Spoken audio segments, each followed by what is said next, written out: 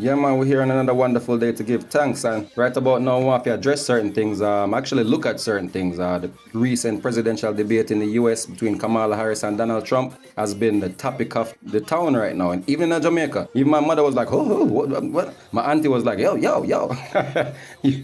Everybody. So what we're going to do right now, we're going to do a recap. And really, to all the people that didn't watch it and don't know what's going on, you have to look for some of these people. It's very interesting. Actually, it's entertaining to watch it. Check it out right now. Recap. No cap. Donald Trump versus Kamala Harris debate. She doesn't have a plan. She copied Biden's plan, and it's like 4 sentences, like run, spot, run.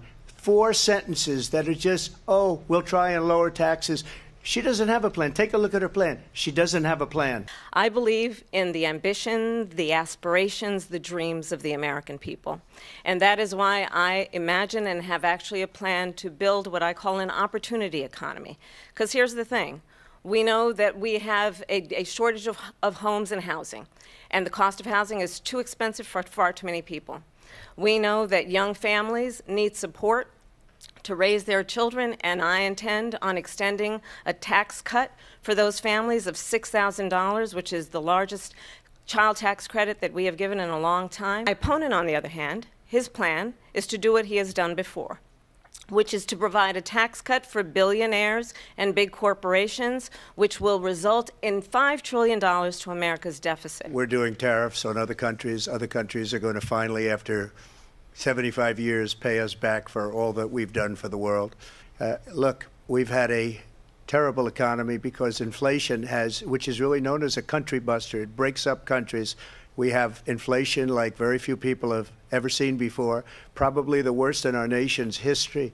We were at 21%, but that's being generous because many things are 50, 60, 70, and 80% higher than they were just a few years ago. They have, and she has, destroyed our country with policy that's insane. Almost policy that you'd say they have to hate our country. First of all, they bought their chips from Taiwan. We hardly make chips anymore because of philosophies like they have and policies like they have. I don't say her because she has no policy. Everything that she believed 3 years ago and 4 years ago is out the window. She's going to my philosophy now. In fact, I was going to send her a MAGA hat.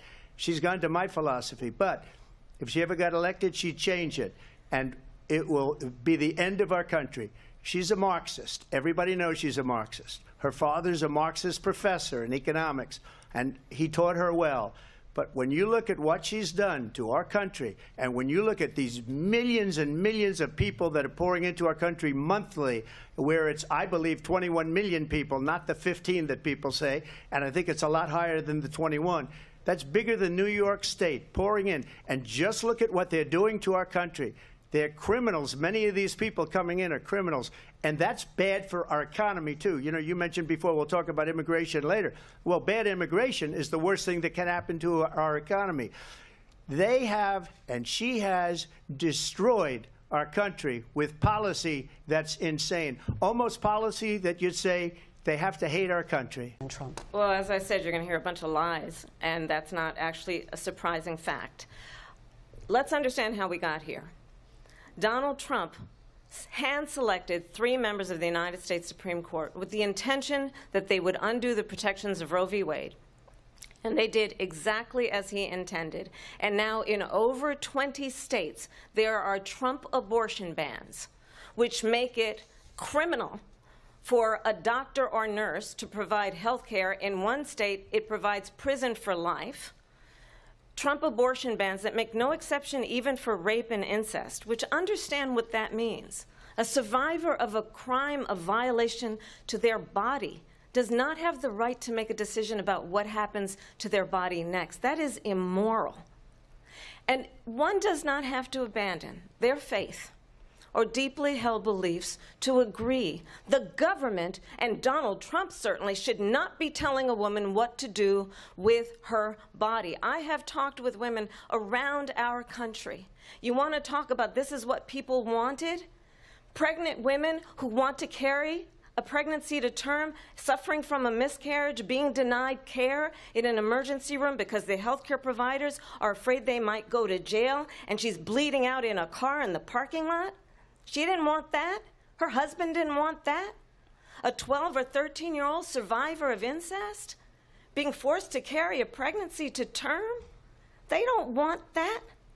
If you want to really know the inside track on who the former president is, if he didn't make it clear already, just ask people who have worked with him. His former chief of staff, a 4-star general, has said he has contempt for the Constitution of the United States. His former national security advisor has said he is dangerous and unfit. His former Secretary of Defense has said the nation, the Republic, would never survive another Trump term. See, I'm a different kind of a person. I fired most of those people. Not so graciously. They did bad things or a bad job. I fired them. They never fired one person. They didn't fire anybody having to do with Kim Jong-un, and it is absolutely well known that these dictators and autocrats are rooting for you to be president again because they're so clear they can manipulate you with flattery and favors. And that is why so many military leaders who you have worked with have told me you are a disgrace.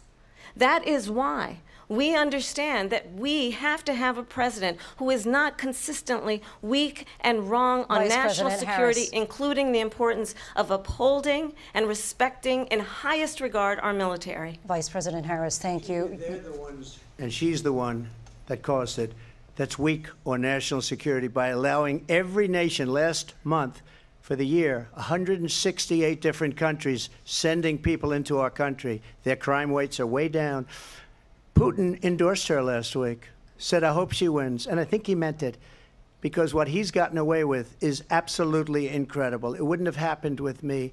The leaders of other countries think that they're weak and incompetent, and they are. They're grossly incompetent.